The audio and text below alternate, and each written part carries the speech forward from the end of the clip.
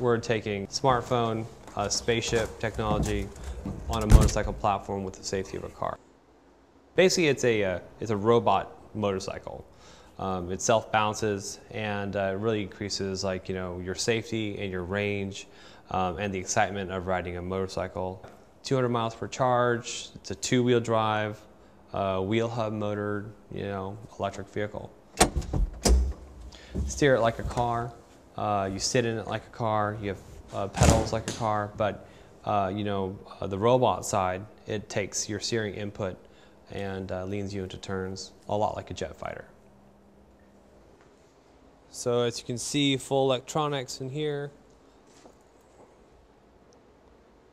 And this is actually our real gyro right here, if you want to take a look at this. The gyroscopes inside basically output around 1,300 foot-pounds of torque. So you basically need a baby elephant to knock it over. It's a lot like a CMG or a control moment gyro.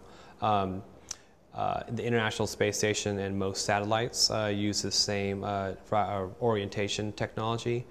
We've just kind of taken that and made it commercially available. There are servos and there are gyro motors, there are traction motors, but sensors like an IMU, IR sensors. There's actually a lot of temperature and heat sensors, a myriad of sensors that actually all feed data, and that has to be processed. And through that process, a command to the gyros to tilt and lean the vehicle to keep it balanced, or either to lean into a turn. All it's very dependently based on our processing system. The prototype that we have now uses two i7s. At our end product, we should be using something that would power a smartphone today.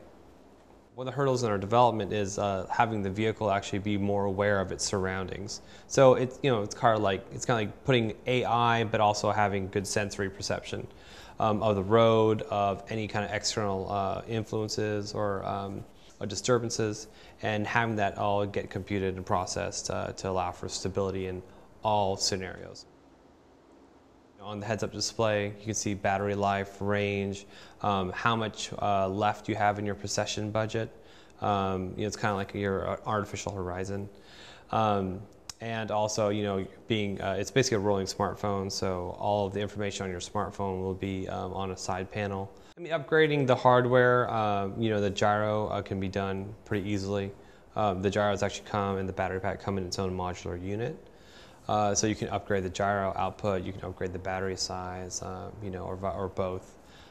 So if you want a faster, more robust, more stabilized, C1, it's pretty easy to upgrade that. The chassis is made out of steel. We could be using some kind of composite body for the interior as well. Parts count, we're 1/10 of a part of a car. Cars typically have around 24,000 parts. If you drive an Audi, it's 40,000. We only have 2,239. So it's pretty easy to manufacture. That's why we can make it affordable. Our audience, urban professionals, tech junkies, they have to have the first thing. They commute, they have a professional life. They still want to have fun, and they want to have the first best thing, but at an affordable price.